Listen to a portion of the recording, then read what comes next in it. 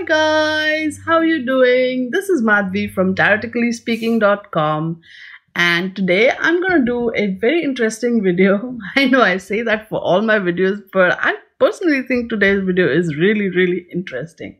It has to do with the topic of focus, which is the theme of the month of April for me. I know I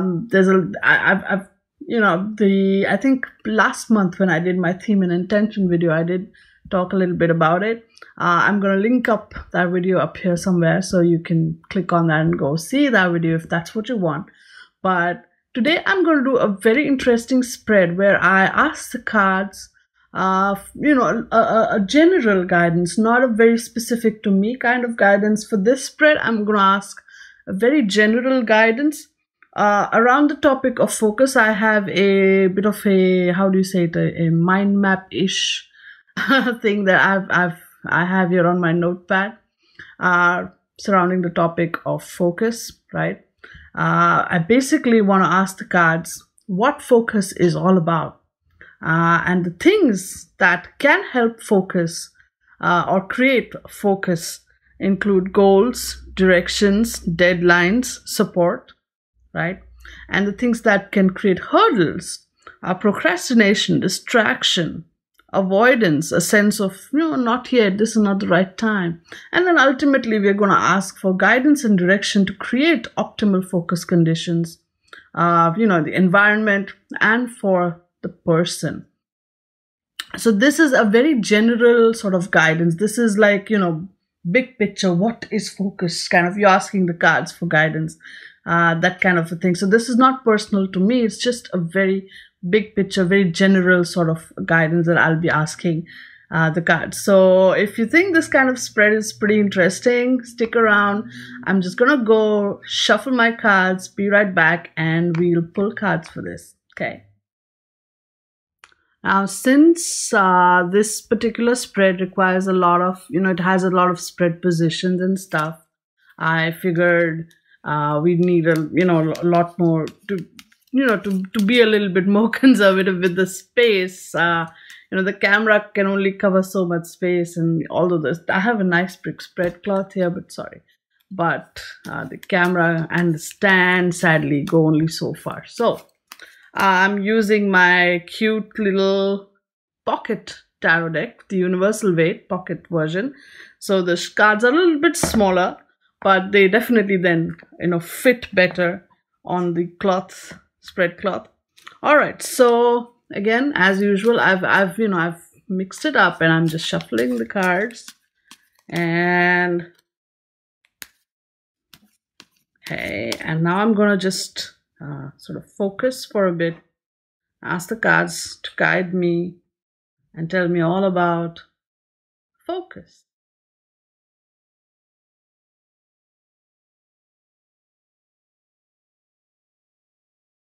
So I'm just going to leave the fan there because, we're going to freeform pull the cards out.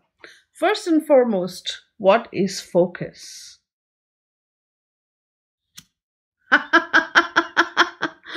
Oh God, my cards have a sense of humor. Focus, they say, is the 8 of Swords. And it's pretty interesting because 8 of Swords, the biggest keyword that I have for 8 of Swords is self-imposed limitation. It's like, if you see the picture, she has she has her eyes blindfolded and her hands tied, and she's surrounded by all these swords, which basically prevent her from moving, and so she is kind of stuck in one place. Normally, this card has a pretty negative connotation in a reading because it is it means that it's like you tell yourself that you can't move out of this stuck position that you're in. But basically, that is what focus is according to my cards. It is where you tell yourself that you are now here and you are supposed to do only this. It is a self-imposed limitation. All right.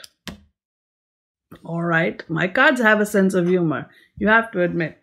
So let's talk about what will okay, before the help thing, let me talk about the hurdles, because let's get that out of the way. So what are the biggest hurdles here? I made a little bit of a list.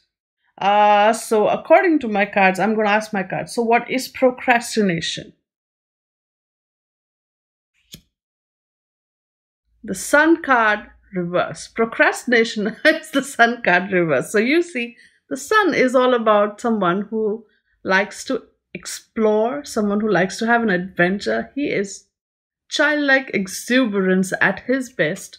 Reverse, he's just maybe going all over the place. Procrastination, according to my cards, is you misusing your childlike curiosity and exuberance and possibly going in the wrong direction with it.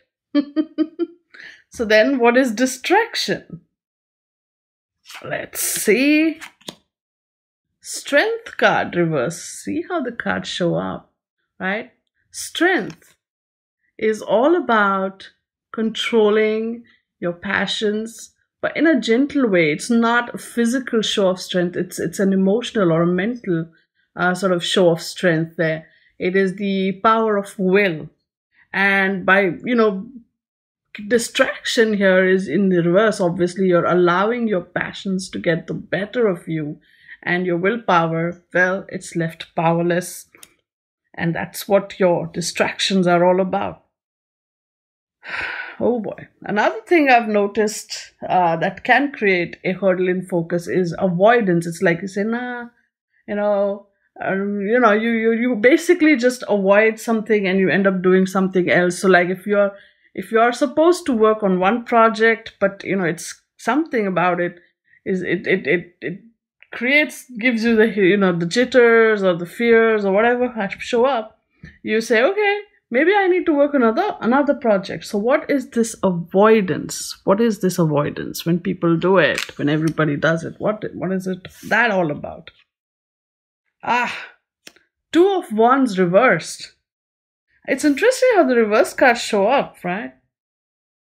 Two of Wands is all about wanting to explore, right? He right here, right now, has a certain situation. Look at his clothes. He's doing well for himself. And then this becomes a door when he's like, let me explore, with a globe in his hand. He's looking at the ocean and he's like, let me explore. Let me see what lies out there. Let me take my life, my business, my work, my everything to the next level. And avoidance is you somewhere secretly wanting that, but not actually getting there, not actually making it happen. It's where you prevent yourself from, going to the next level. That is avoidance. And then, of course, you have the sense of not yet, it's not perfect yet, it's not great yet, it's not good yet, it's not worth it yet. I know I'm not ready to press publish yet. Maybe I need to do some more work on this. Maybe I need to give it one more round of edits. That sense of not yet happens all the time for me. And I want to know, in general, when it happens to everybody, all of us, what is that all about? The King of Cups. Not yet is all about King of Cups, right? The King of Cups, he likes to sort of, it's an emotional thing. On a different level, the King of Cups is all about trying to find your footing in this vast ocean of emotions. And he's just basically afraid maybe of rejection, of all the emotional overwhelm that happens when your stuff is out there, when you press publish, right? So the sense of not yet is just your emotions doing the talking, taking over for you. Wow. So now that I have that, now that I've got the hurdles kind of defined, roughly, if whatever, I'm just going to move the cards up here. These are the hurdles. Or maybe the hurdles should be around down below. That's where they are. Let them be where they are.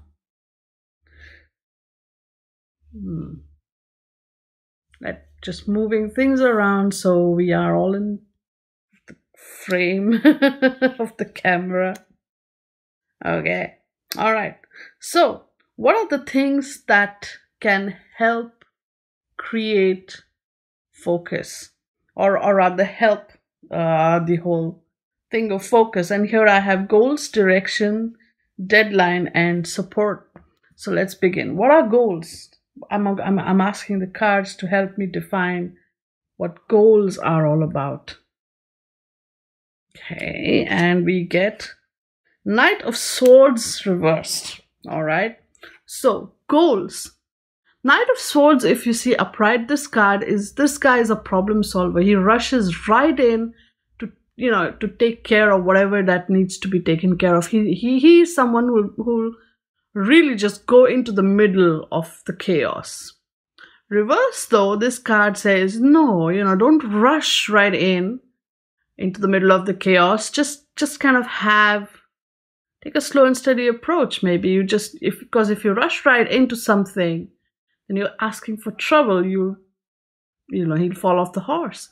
So when you define your goals, you're making sure that you don't rush right in the middle of whatever chaotic, crazy situation is out there.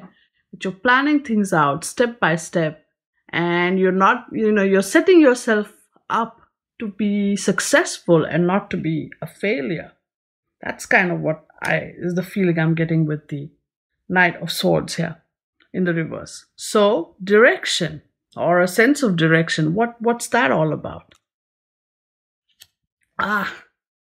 10 of Wands, the burden card, right? The sense of direction, because if you see, it's very interesting how this guy's face is right in, it's right in the middle of these wands. He actually can't see where he's headed. So a sense of direction actually is all about you trying to figure out where, your burdens from your passions, because these are all wands. Wands are all about fire and passions, but then as he takes on more and more, they become burdensome for him. So your passions slowly start to become burdens for you. So that's where you lose your direction. So in order for you to retain that sense of direction, you need to make a clear distinction between your burdens and your passions, and not take on too many things at once. That's what the cards are all. That's what this 10 of Wands is telling you, that don't take too many things. Don't turn your passions into a burden, and your sense of direction will still remain intact for you. So then what are deadlines? King of Swords reversed. The King of Swords is someone who is harsh, someone who is strict, and someone who will not tolerate bullshit of any kind, and especially intellectual and logically. He's someone you cannot defeat. Reverse, he becomes a little bit more oppressive, a little bit more hard to sort of deal with or tangle with. And that's what deadlines are. They are oppressive, they are hard to deal with, and they are basically dead lines. That's, it's like, thus far and no further, you shall not pass. That's what deadlines are about. They are oppressive, and that's what deadlines are all about. And so the last part being support. So what, you can get support in your situation where you want focus in your life. You can get support from friends, family. I'm sure there are a bunch of apps out there. I'm not going to dwell on that, but there's a whole lot of ways and means in which you can create support. So what is support, as a help for creating focus in your life? What is support all about? And the Emperor reversed, right? The Emperor is all about having the determination and the willpower to keep at it. He's all about the long term sort of picture. He's not about the short term, he's about the long term. Even if it takes 15 years or 20 years for him to accomplish his goal, this guy's going to go do it. Reverse though, this card is not about discipline. This card is not about having focus, to be honest. And support, according to the cards here, is the Emperor reversed. Basically, the cards are saying support is something temporary. It's a quick fix situation. It is not a long-term thing. So basically, if you rely on support of any kind, be it apps or this or that, ultimately you'll become dependent on them. It's just a quick fix, and then you'll have to keep changing that. And this is something I have experienced personally. One day, something works for some time, but then it eventually loses, or it's kind of potential or its focus or its energy, and then you scramble about looking for something else. For instance, for a long period of time, I used to have this thing about the white noise. I used to have that up on my computer, playing white noise, and I would do my work. Soon, of course, that became boring for me, and then I started looking for something else. And when the second thing, then there was a third thing. So it's just endless. It's something that will help create that whole procrastination, distraction sort of thing going on that feeds into this, is what I think. Now, all of this is fine. This is a great spread, to be honest. Now let's talk about asking the cards for guidance and direction. This part, right? For creating optimal focus conditions, both in the environment and the person. So I'm just again going to move the cards a little bit so that they are still in the frame and we still have space. Sorry about this. All right. So I'm just going to put cards here now. Guidance and direction for optimal focus, in how to create optimal focus conditions in your environment, and how to create, for you personally. This is just for everybody. All right. So in your environment, if you want to create optimal conditions for focus, it is 5 of Wands. My goodness. This, I know it looks pretty contrary, so I'm going to really go into the card story here with this, right? Because 5 of Wands traditionally is the card of chaos. It is the card of, everybody wants to do a different thing here. Everybody has a different wand, and everybody's wands is in a different direction. And everybody's like, no, my way is better, my way is better. And there is a general chaos. And well, that is a condition that is not necessarily going to help you find focus, or is it? So this is something to think about. And as I'm looking at the card image, I'm like, okay, maybe the cards are saying that if you want to create optimal focus conditions, you need to find your ideal direction, or your what your direction is amidst all this crazy chaos that is surrounding you. You need to look for what your ideal path is going forward. So that is the environment. And for a person, we have the Queen of Cups. How interesting. Again, basically, Queen of Cups is someone who is in touch with her feelings, her emotions. But this, with the cup closed, she doesn't allow them to go all over the place. It's in control, right? Her creativity, she sits right there at the edge of the water, which water symbolizes emotions. Water is about the subconscious. Water is also about intuition, creativity. Water is pretty much everything that flows. And so she sits right there. She is water of water, after all. And she's like, you know what? I got this. So the Queen of Cups is ideally what you should aspire to be in order to create conditions for optimal focus in your life, in a personal level. And in the environment, you should create a sense where there are different options available. And out of all those options, which option is it that works well for you? Pick that, choose that, and go with it. Or alternatively, another thing that came to me is you can choose an environment which is crazy chaotic and then sit there. Like how some people find focus right in the middle of a busy coffee shop, that kind of a thing, right? People are going and coming all around you, but then there you are with your computer and you're just fine. So maybe that's something that'll work for you. So to sum it all up, what is focus? Focus is a self-imposed limitation. It's a space where you tell yourself, this is it. That is all I'm going to do right now. And you sort of stick with it. The hurdles of in this process of focus are procrastination, distraction, avoidance, and the sense of not yet.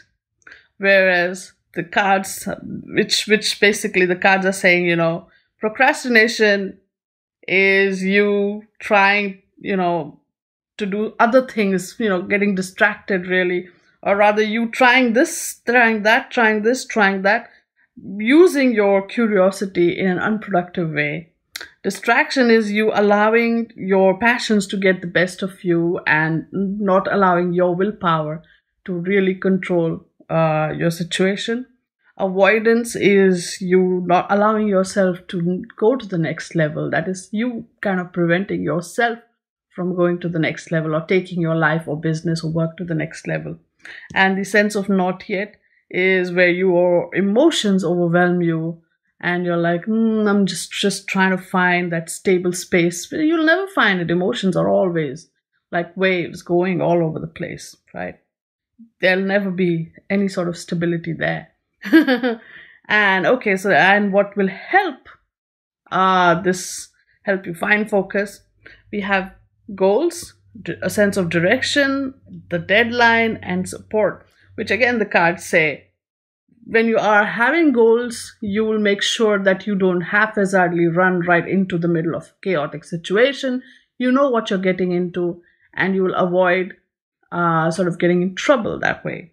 In terms of a sense of direction, the cards are saying make sure that you don't turn your passion into a burden, because that is the easiest way of losing your sense of direction. Your deadline is something with the King of Swords reverse. It's something harsh and terrible. So just follow it. And support is something that is temporary. It is a distraction at best. And it is a doorway into procrastination and distraction right here. It is something that is, that will help you in the short term, but it is not a long-term sort of strategy that you can have in place. And finally, to come, talking about the guidance part, let's do it this way. So there's a little different here. In terms of guidance, the cards say, in order for you to create optimal focus in your environment, you need to make sure you know what where you want to go amidst all the chaos around you. Or you could go sit in an environment which has, chaos, like a coffee shop or something around you. And that's actually optimal for you to create focus. And as a person, for you to create focus is to be in touch with your emotions, but don't let it get out of hand. Be in touch with your creativity, with your intuition, with the feminine water aspects of your nature. Just be in touch with them and your focus will just kind of flow right in. Eight of Swords, self-imposed limitation. What an interesting definition for focus. So that's kind of my spread for this video. Asking the cards for guidance about focus, asking the cards rather, what is focus? And I think my cards, with their wacky sense of humor, have sort of pointed us all in a certain direction. I would like to hear your opinion though. What do you think of this spread? What do you think of my interpretations? If you have any other interpretations to offer, feel free to write them in the comment section below. If you like this video, just hit the like button, and the big thumbs up right below the video, and so that I know that you liked it. And if you haven't subscribed to my channel, just go right ahead and subscribe. Also, I do send out a newsletter once a month. Oh yeah, pretty much once a month. So if you want to subscribe to that, and you can totally find the link in the description of this video. I also have my Instagram where I post my card a day readings, so you can totally follow me there, or if you prefer Facebook, or if you like Twitter, I'm on all these places. My card a day thing happens everywhere, so you can pick the social media platform of your choice and follow me there for my card a day readings. If you want to book a reading for yourself, well, the link is there in the description. You can totally go there and book a reading for yourself. I can do a spread like this just for you. Or if you have any other questions about your life, your work, spiritual stuff, pretty much anything and everything that you can throw at the cards, don't worry, the cards are there for you. So if you want to book a reading, totally do that.